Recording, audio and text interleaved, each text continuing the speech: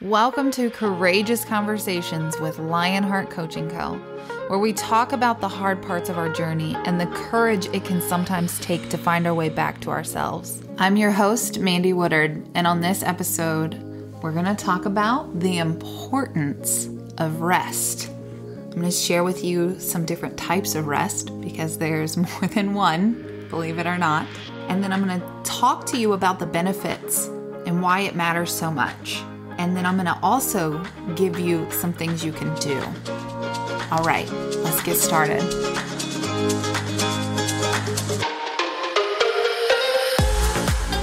Happy mid-December. I cannot believe that it is mid-December. This year just has flown. For me anyway. I feel like it's different for everyone. And depending on what season of life you're in, it might feel really slow. It might feel really rushed. It's that thing. Time is so funny, right? For me, though, I feel like this has been a very packed year. Like a lot happened in this year and a lot of good things happened this year. I was just telling my husband the other day that I feel like I was less stressed this year than I have been in several recent years, not just the last two, not just, COVID years, the other years also. And it's really because of a couple things. One being having leaned into the topic that I'm actually going to dive into with you today, but also living in alignment with myself and honoring who I am and what I need. And wow, how powerful is it when we can do that? That's why I preach it all the time.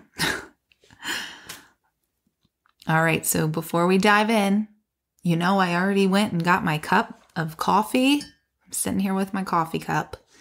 And I have to shout out Brandon with Cordial Coffee. He provided this for me for the show. And he's so kind. He has a discount code. So if you want to get started on some monthly subscriptions, or he even has K-Cups. I was checking out his shop the other day and he has K-Cups on there also.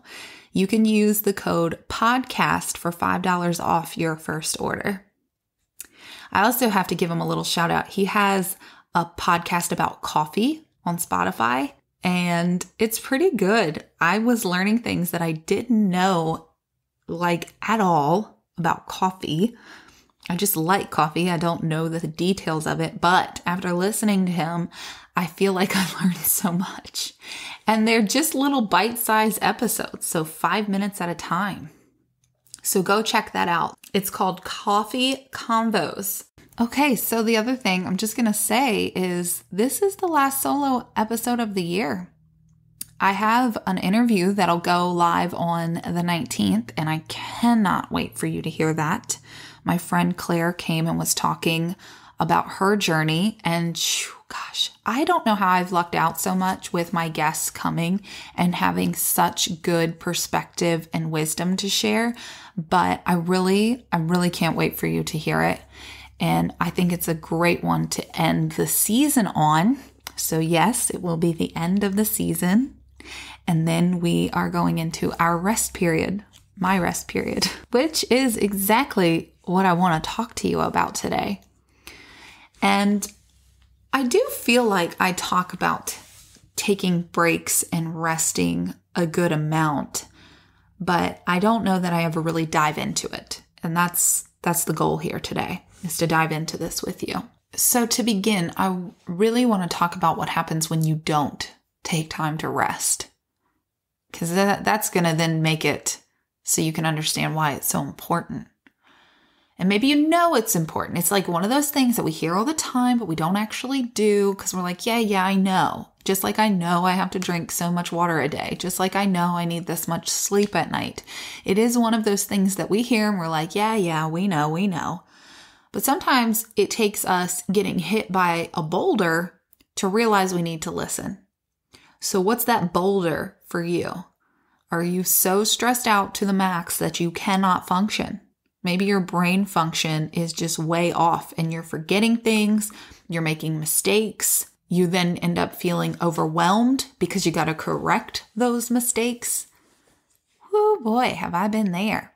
I feel like I'm kind of there right now. Like I'm speaking in ways to my family that I don't want to be speaking. And I keep telling my husband, I need a rest. I need rest. I need rest days so that I can reset. Because when we don't rest and we get to that point, our patience is not what it could be. We're not patient. We end up feeling super irritable. That definitely happens to me. And I know why, and I will dive deeper into that. It's a sensory thing, but I'm going to talk about that specifically here in a little bit. But I get irritable, we get mood swings, and we're back and forth and snapping very easily over things that really don't need that kind of a reaction. We end up with health issues, so we get sick. That's a big one. That's a super big one. It's like if you don't take time to rest, your body is going to find a way to make you. And that could come in the form of catching the flu or a cold, whatever. So it really greatly impacts your immune system. The other thing that's been proven to be impacted is your weight. So obesity is more likely when you don't take breaks, because chances are you're just eating whatever's quick and easy and you're not able to really fuel your body with the nutrients it needs. If that's happening, then it's time to take pause and reevaluate, because it doesn't just matter because of how you may look. It matters because you are what you eat.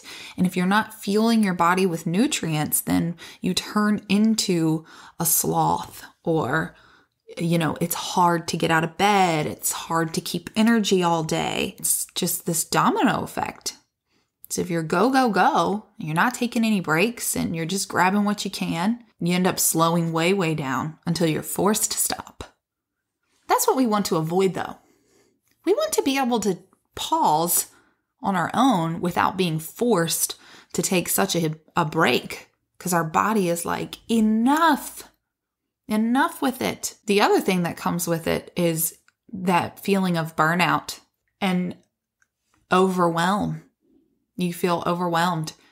And then that story of not being good enough starts to play out, because you're so overwhelmed and you're trying to do all the things and you're trying to juggle all the different balls in the air, or spinning all the plates, whatever little metaphor you want to add in there. And you know that you're not doing it well. And then you don't feel good about yourself. And the stories begin. I actually was telling the story of that for myself to one of my clients this week, because that's what happens to me. I try to do all the things. I think that I should be able to do all the things. Why do I think that? Probably because that's what has been taught to us all. You must be the working mom, and also the homemaker, and the chef, and the taxi driver, and pay the bills, and do all the finances. And I'm saying all this, and you must know that I have a very supportive, helpful husband. And I don't even like putting it that way. We are partners, and he does things just as much as I do, oftentimes more. Truthfully, I know he's probably going to listen to this. I'm just putting it on the record, honey. We know you do more dishes. But on the days that I feel like I should be doing it all, and then I try, I fail, because we can't possibly do it all. And then I feel like I'm not good enough. I think he probably has that happen too. If I'm working a lot of long hours and he's a little overwhelmed with all of the chores and duties. We've had this conversation many times. So we have to be able to delegate, but we also have to allow ourselves rest time, or we start that story, that limiting belief that we're not good enough because we are so overwhelmed. It's because we were not meant to do it all. We really weren't. The next thing I want to talk about with this of what happens when you don't is if you don't take breaks, you're going to wind up quitting.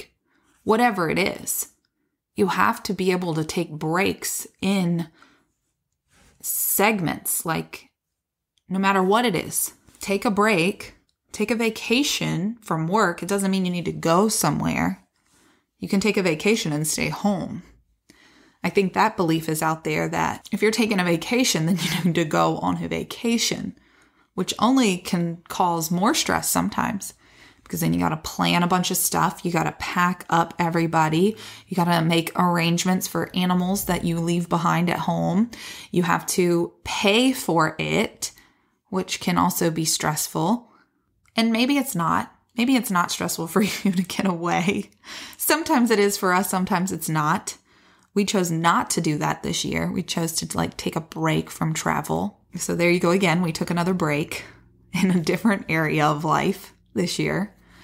But I think that in the days of social media, there's a lot of us that feel like we need to stay present on there for work. And this is the most relevant for me when I say take breaks so you don't quit, is because of that, which I've completely changed the way I operate on my social media this year. I know it would be better if I showed up regularly, but right now that's not in alignment for me. And it would only add this layer of stress that I don't want. So you get to decide. Right now I'm taking a break. I'm posting when I feel called to post. And maybe eventually I will hop back in and do more. But for now, instead of quitting completely, I'm just taking a break and doing what I can. And I think we need to encourage just a little bit more of that. It's okay to take a break. Take breaks so you don't quit. And that kind of brings me into my next topic of rest. We live in this society where it's like more. Overindulge. Hustle, sister. Hustle hard. Ugh, gosh. I lived by that for a while there. I did. I lived by that saying, hustle hard. And, it's just not sustainable. It really isn't. I like the idea of hustling in seasons because there are times where we have to pick up the pace a little bit. Maybe you're starting something new. Maybe you're diving into a new business or a new journey, or you have this creative project. Oh, I love the creative projects that keep me up all night. That might look like hustle to somebody else. Actually, it's just really feeding that part of your soul. And to start businesses, it looks like hustle. And I guess that is what it is labeled, but that's an art form to me. And when I started my coaching company this year, I was so invested in my website and making new videos and all of the things. That was a little bit of a season of hustle there for me. When I was starting the podcast, I had a little bit of hustle going on. I'm learning the new program, how to edit them, getting all of the stuff, studying, watching videos, all kinds of stuff to learn, how do I do this? How do I put this out into the world? So it looks like hustle, but that's seasons. We hustle in seasons. And then we take breaks so we don't quit. I think I especially feel called to talk about rest because of my human design type. And I've mentioned human design on here a few times. The short, very quick description of human design is it is your energetic aura. It is a blueprint of your aura. And if you want to learn more about it, go back and listen to either my first or second episode. I talk a whole lot more about it. But there are 4 different types. My type is the projector type. Projectors are here to guide the other energy types, but we have less energy. This was the most satisfying thing to learn when I learned about human design, because I have always been told in one way or the other, or even made feel just by society's standards, not by a particular person, that I'm lazy or I shouldn't need naps or things like that. But that's literally my type, is I need rest. I'm open, so I take on other people's energies very easily. Well, that is until I learn to shield myself. That's a conversation for another day though. But it was draining. So when I see people all day in the office, the reason why I'm only in the office 1 or 2 days a week is because when I am just in somebody else's energy, it drains me. And then I'm very tired the next day. So I allow myself rest days after my office days. It's the only way I would be able to do this sustainably. Rest is a huge part of who I am. And projectors being here to guide the other energy types, I feel like it's my duty, it's my job as a human to remind you to take rest, to take breaks. Because just because you're not a projector doesn't mean you don't need rest. You might be tired a lot too. We got to look at that. We got to see what's going on there. I'm also a hermit in my profile lines. So your profile lines are part of your design. They are the role you're here to play. And I am that second line, which is referred to as the hermit. And it is a necessity for me to be able to isolate myself and either study something or have that rest or even just veg out on the couch and watch TV. So I get it both ways. I get it from multiple areas in my chart. But for the longest time, I wasn't listening to my body. And I'm saying all this to you because I want to encourage you to listen to your body. So regardless of your human design, maybe you have no idea what your design is, your body is going to tell you what you need to know. You don't need a chart to tell you that. You just need to lean in and listen. If I leaned in and listened to my body a long time ago and shut out society, I would have 1000% accepted the fact that I just function better when I get a 20-minute nap in the afternoon. And I do and did. I have taken naps pretty much my whole life, probably. Because even in high school, I set it up so that I would get out of school early before I had to go to practice or work. I would take a nap. Even when I was a young mom and my boys were younger, I would always lay down with them. And when they say nap when the baby naps, you don't got to tell me twice. No problem. I'll do that. And then there were a few years there where I couldn't get through a day if I didn't. And it's because I had so much on my plate. I was running a photography business and it was very taxing on me. And if I did not nap halfway through the day, then we weren't making it. We weren't making it to dinner time. So listen to your body. I feel like that is the most important thing we could ever do, is just listen to our bodies. And here's the other thing. It's not laziness. If you want to lay down for an afternoon, that is not laziness. Listening to your body and your body saying, hey, I need some sleep, it's not laziness. I don't like the term laziness. I don't know, present it to me in a way where it's valid and maybe I'll consider it, but I pretty much hate that word. I don't believe in it. I don't believe we're lazy because we don't do the dishes. We just don't like doing the dishes. I don't believe we're lazy because we didn't fold our laundry. Maybe you just don't like folding laundry. So you drag your feet and you procrastinate. Next thing you know, you got 5 baskets of clothes lining the walls of your bedroom. Been there, still there, current situation, actually. Does it mean I'm lazy? No. Just means I don't like laundry. We have to stop identifying rest time as laziness. Like, rewrite that story right now, please. Okay, I want to share something now because about a month ago, I saw a post on Facebook talking about hibernation in the wintertime. And winter solstice is coming up. It is the 21st of December. And this is the thing. Everybody talks about feeling more depressed this time of year.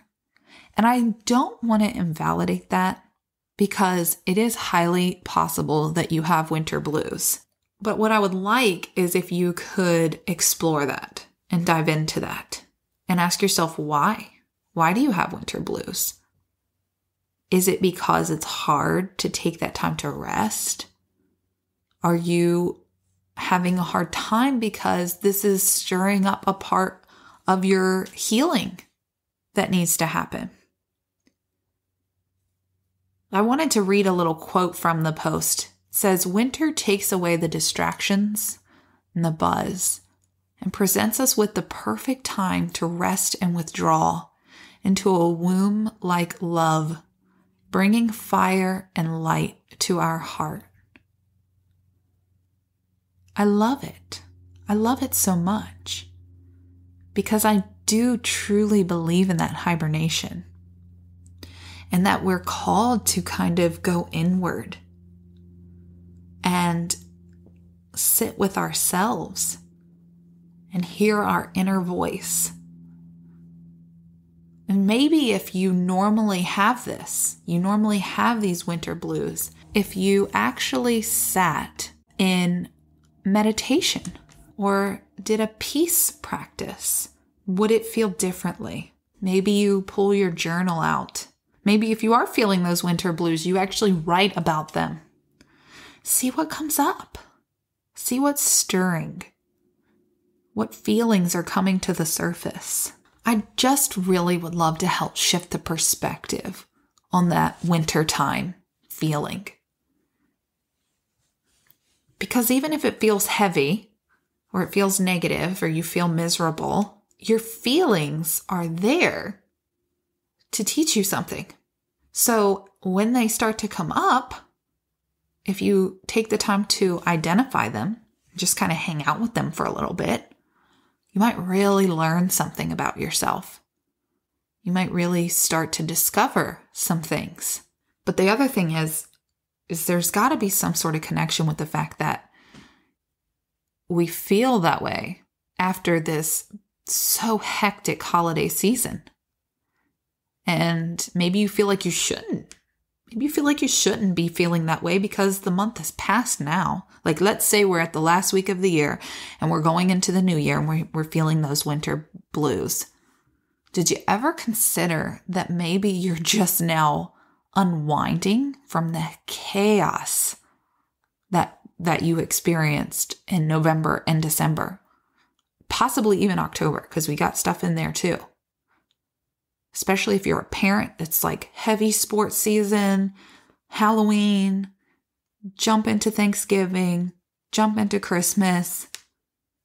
There's multiple events packed into that time period. I feel like December, some years can feel like I'm just being put in this pressure cooker. So much pressure. Don't forget to do this. Don't forget to do that. Holidays can feel hard too. You know, maybe you didn't run around, but just the holiday itself was hard. Especially if you have trauma around it.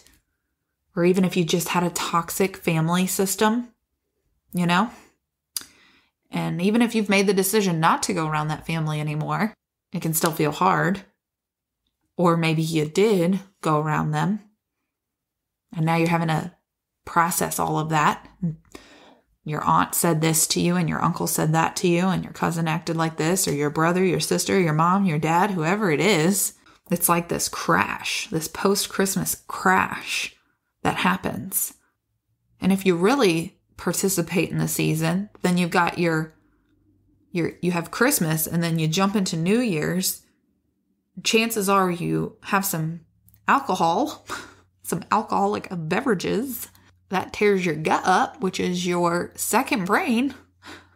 And then you get into January and you're like, I don't know why I feel like so depressed right now. My love, is because of everything you just experienced. Give yourself some grace. By the way, no judgment if you do drink alcohol. I don't want it to come off like that.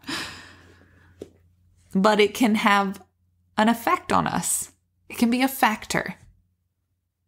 And we do tend to overindulge around the holidays. Food, alcohol, family, events. It's too much sometimes. It's a lot. Not to mention having to buy presents for everyone. I mean, that's supposed to be a joy-filled thing. But what if you're not in a position to do it? It doesn't feel joyful when you're not. So if you have this family system that was toxic, still is toxic maybe, and you're around them, well, that depression is likely not depression exactly. I'm not diagnosing here, by the way. It's the old feelings that are resurfacing from the moments that you just experienced. And what can you do to process that? What are some things you can do? Everybody likes to start the gym in the new year, and I don't disagree with that. Like, let's get physical, let's get healthy.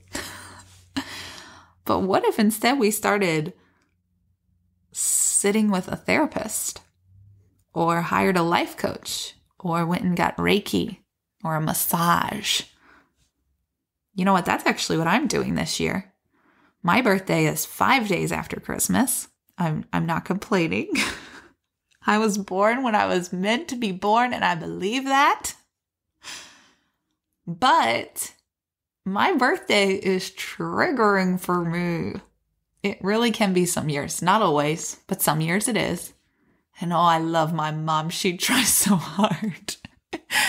She used to take Christmas down before my birthday so that I could feel the separation, that it didn't have to be Christmas and my birthday. But actually, I was thinking about that today, and I was like, I don't know that actually bothers me. I think there might be some other things, but I don't know if it's that. But I definitely appreciated the effort. But this year on my birthday, I scheduled myself a massage and Reiki healing. Normally, I'm like, I want to lock myself in my bathroom. I'm going to soak in my bathtub. I don't want to be talked to. I just want to be left alone. Maybe I'll talk more about that one day. I don't know that I've fully identified it. I think I do know a good bit of some of it, but for the most part, I don't know that I've fully identified what happens for me on my birthday. I think some of it is just natural. Like, I've heard projectors aren't super crazy about their birthdays. So it could be part of that too. But I decided to be proactive this year.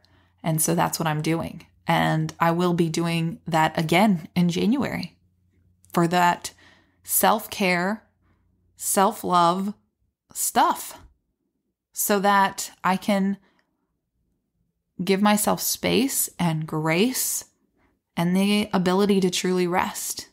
And maybe a massage does not rest for you. Maybe going and somewhere at all is more work than it's worth. Maybe you do need to just lay in bed and watch Netflix all day. Maybe you need a 2-hour-long soak in the tub. There's no wrong way to rest, by the way, as long as you are actually resting. But you know what I love, though, is the growth that comes. And I don't go into a restful season with this expectation that I'm going to grow, but I always come out on the other side having learned something. And I think that that's true for most people, is when you allow everything to get quiet and you're able to really decompress, then that's when that inspiration flows through to you. That inner voice is now, you can hear it. It's not being drowned out by everybody else's voice. So my favorite thing is coming into February, March, and all of those ideas, all of that brain dumping from things that may have come up, I can now create something. And it feels good to start something new in the spring. I mean, that is literally the picture of new life. It's happening all around us. So to be able to create this new thing, whatever it may be, a business or maybe just a painting, it feels good. It feels good to do that in that space. All right, let me dive into the different types of rest. So there's the obvious, which would be physical rest. That's sleeping and napping, taking a break from the gym, like a rest day. And then there's mental rest. So allowing your brain to slow down. I find that I do this every time that I meditate or I practice Reiki. So you can add that into your daily routine. Take some time to practice meditation. A lot of times meditation feels hard for us because we're not used to it. We're not used to quieting the mind. And I've got to tell you, your thoughts are never going to stop. And that's a huge misconception with meditation, is we think that means that our thoughts must stop. They don't stop, but there is a flow that happens, and you allow them to come in and you allow them to go out, and it helps slow things down. And that's the goal, is to slow it down. Then there's sensory. This is a big one for me. I have to take breaks from things that are overloading my senses. I was in Target with my husband this week, and I told him I am so irritable walking through here and there is absolutely nothing happening, but it's all the people, all of the noise, all of the chatter, even the lights. I didn't have a headache or anything. It's just that I was tired. I didn't get a lot of sleep. So because of that, it felt like sensory overload. And at that point, I can't even look at my phone screen. I have to be able to completely shut it out. And we do. We have to put the phone, the computer, maybe even shut the TV off so that you can get a full break. Your senses need a break. My eye doctor, I love him. He always is encouraging the kids to go stare at the trees. Go stare at the trees so your eyes can adjust back to slow, back to reality. He tells them that when they're gaming, make sure you take a break every so many minutes and look out your window at the trees. But I want to take it one step further. Go sit outside or go sit by a window and just stare at the trees. It's going to help with that sensory overload. The next type of rest is creative. To create. To allow yourself to get into that creative state. And it's not to withdraw from creating things. It's actually to lean into creating things because this can also help your brain. And when we feed that creative part of our soul, it grows us in such a way.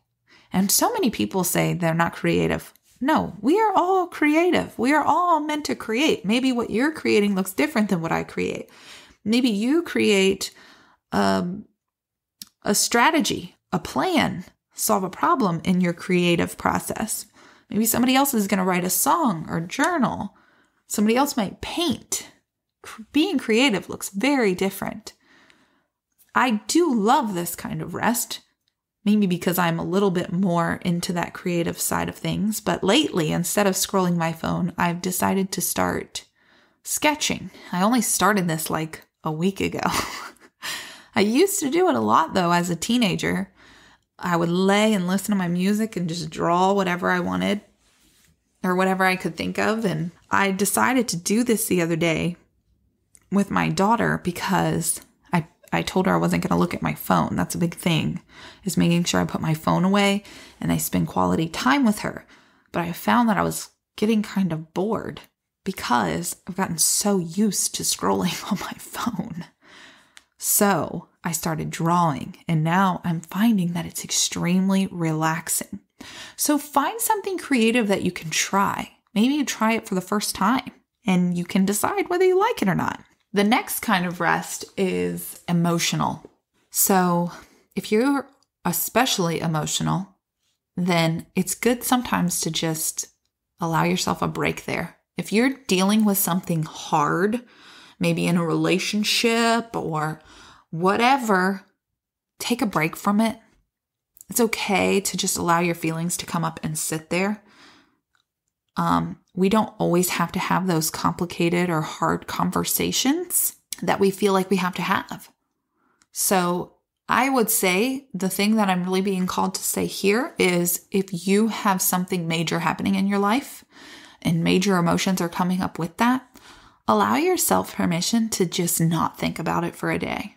Watch a movie, go for a walk, maybe go out on a little adventure, whatever feels good for you, but allow yourself to just separate from it for today or even whatever day comes up. Maybe not today, but take that break.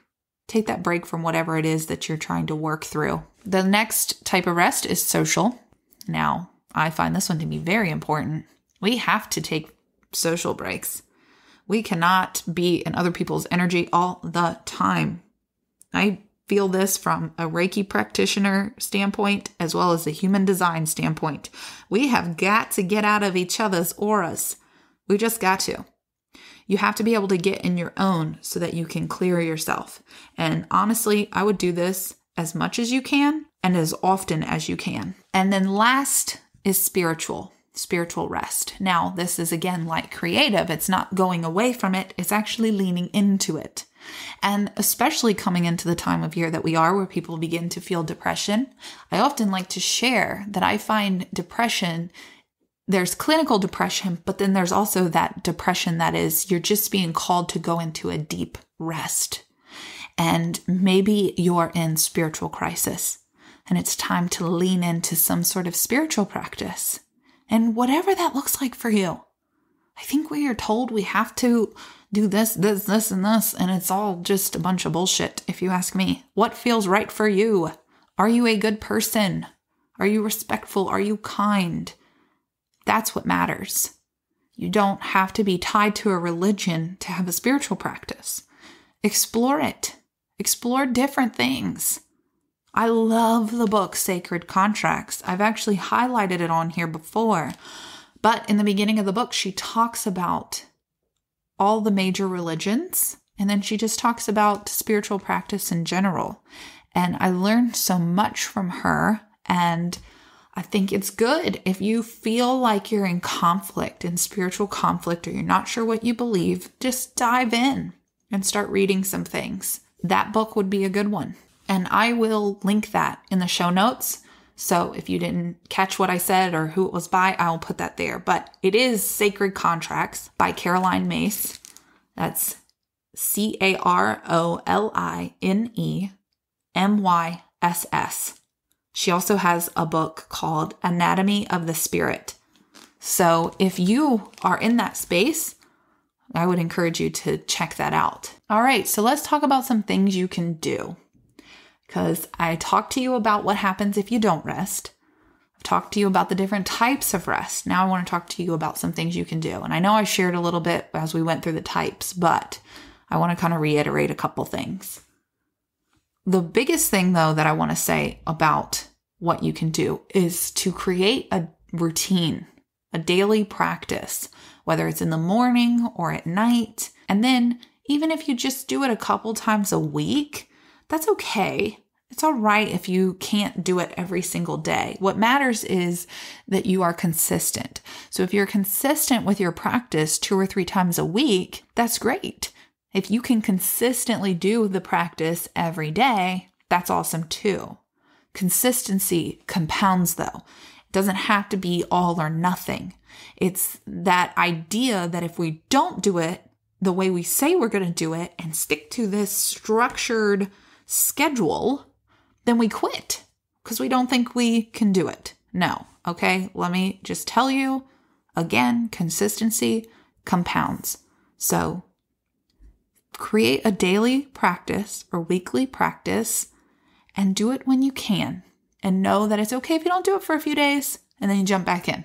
It's okay if you miss a week and then you jump back in. Just don't all out quit because you feel like you can't be consistent. So a good routine is, let me tell you mine. Okay. Lately, this is what I've been doing. And I've also told a few of my clients to maybe try this as well. So in the morning, I drink warm lemon water and then I make myself breakfast and then I have my coffee. So my quiet practice begins when I wake up and then I intentionally go over to the water kettle and cut it on. And then I get the lemon and the cutting board and the knife. And I am practicing mindfulness as I slowly cut the lemon. I'm only cutting the lemon. I'm not looking at my phone. I'm not doing anything else. I am only cutting that lemon and then squeezing it and then adding it to my cup. And then I intentionally decide what I'm going to eat. It's usually eggs. So I crack the egg and then I'm only cracking the egg. That's all I'm focused on. And then so on and so forth. This is mindfulness. This is practicing mindfulness. And it's my daily practice. Now, contrary to what you might think, don't meditate every day. I'm not able to, or I forget, or I have other things going on. So I meditate a good number of times a week, and that's good. That's my weekly practice. The other thing is monthly maintenance. So what can you do? Can you block a whole day out or a whole weekend out once a month where you don't allow social events on your calendar? Maybe you take the time to soak in the tub. or schedule that massage daily, weekly, monthly. Find what works for you though. I could encourage you to do all of them, which I do, and I try to for myself. But again, what works for you? That's what you have to lean into. Listen to your body. Another one of my favorite forms of rest actually comes in an intuitive walk. So going for a walk and then intuitively being led down whatever path you feel called. Maybe you stop and spend some time with a certain plant, or you notice some animals, so you sit and watch. Take your time. Allow your intuition to guide you.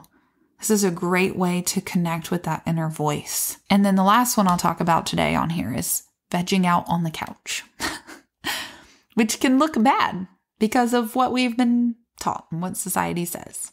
But Netflix and chill, my friend. Do it. You probably need to. Allow yourself that opportunity to just lay and do nothing but watch TV. And remember, that is not laziness. Okay? So with all of that being said, I am going to very much be leaning into my resting period, that hibernation that happens for me every winter. And only when I've resisted it has it felt hard. We are leaning all in. I leaned all in last year, and I am so ready to do that again. I saw the value, and now I'm going to do it again. So we will be taking the month of January off for podcasting. I'll be back in February with season 2, and I cannot wait for that. But I know if I don't take a break, then there's a chance I might quit because I crash. And I love putting out weekly podcasts, but it is a lot of work. So that rest time is important. The other thing that I'm putting on pause are my Reiki circles, because it adds to the time that I have to be out in the office. And I love those as well so much. But I'm really honoring my body this year. And I want to encourage you to do that too. So even if you can't take significant time off of work, what else could you do to allow for more rest in your life? Could you cut a couple of things? You just gotta look at your calendar, see what you can do, and then go from there. All right, my friend. It has been so lovely. Please come back next week for Claire's interview, and then I'll post a little snippet on the 21st. That's my plan. I want to share one last goodbye, I guess, for the season. But thank you for being here. I am so grateful. And remember, as always, you are loved, you are valued, and you are appreciated. Bye now.